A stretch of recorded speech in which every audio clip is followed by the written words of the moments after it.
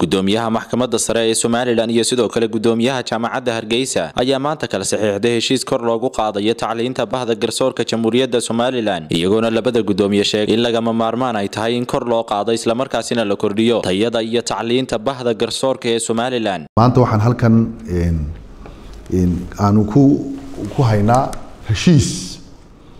u dhaxayn doona mustaqbalka insha Allah hadii la yiraahdo Jamacada Hargeysa iyo Maxkamada Sare iyo guud ahaanba garsoorka ama bahda la yiraahdo criminal justice-ka oo ah in la iskaashado oo la iska kaashado sidii wadanka wax qabad inta ka balaaran lagu sameyn lahaa mabda guud waa ka marka heshiiskaas wuxuu koobayaa in bahda garsoorka iyo hay'adaha kale la halmaala ay ka faa'iideystaan fursadaha ujeedada ugu muhiimsan ee mabda koowaad waxa weeye in Jamacada Hargeysa ay scholarship siiso oo qodobada ugu muhiimsan ee dhinaca waxa kamid ah inay siiso scholarship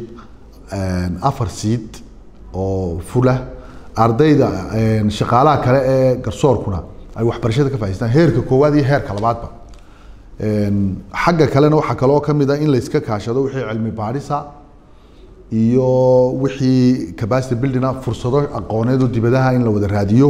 tababarada iyo in aqoonta sare loo qaado aqoonta tababarada gaagaaban ba iyagana runtii oo ay Jamacada Hargeysa ka caawin doontaa garsoorka oo ku jira cilmi baarista wax lagu ogaanayo haddii aan cilmi baaris la sameeynin lama ogaanayo garsoorku halku marayo rayil caamka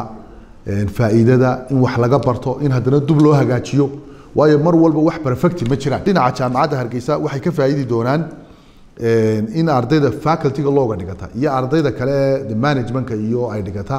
inay internship ku qaataan oo ardaydu markay wax baranayaan ay yimaadaan dacwadihii dhageystaan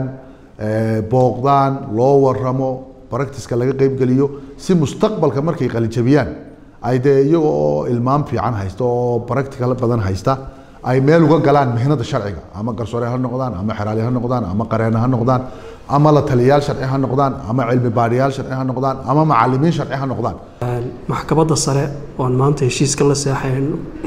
horena ula shaqeyn jiray iyo Jamacada Hargeysa labaduba waa laba oo dawladdu ay leedahay institutionada xukuumiyana way iskaabayaan waxyaabo fara badan anagu waxaan haynaa markaa waa halkii wax lagu baranayay oo uu profku macallinna ka soo ahaan jiray muddo badan arday badan oo halkan wax ka dhigta maanta rag badan oo halkan ka shaqeeyana raggii soo saaray garsoor ka saaray uu ka mid yahay marka institutionku waa dadka meeshii wax laga soo saarayay maxkamaduna waa halkii tababarka lagu qaadanayay ee implementationki ee dacwadaha heerka noqotay ilaa kaaliye ilaa ka qaadaya ee dhiibaya baasha dhiibaya ilaa kuwa jeelasha ka shaqeynaya ilaa waxa soo dhan taasuna sharciga waa waxyaabo aad ka ugu muhiimsan ay ka shaqeyso maxaa ku dhahday dawladuhu ay ku dhismaan institutionka markaa Jamacada Hargeysa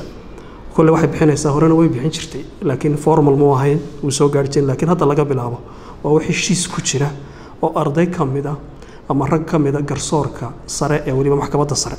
ama heerarka jaamac ay kamid tahay maxkamad ka dhisan tahay oo dhan inay laba kamid afar kamid full scholarship ay ku dhigtaan Xariir Maxamed Koosar Star TV Hargeysa.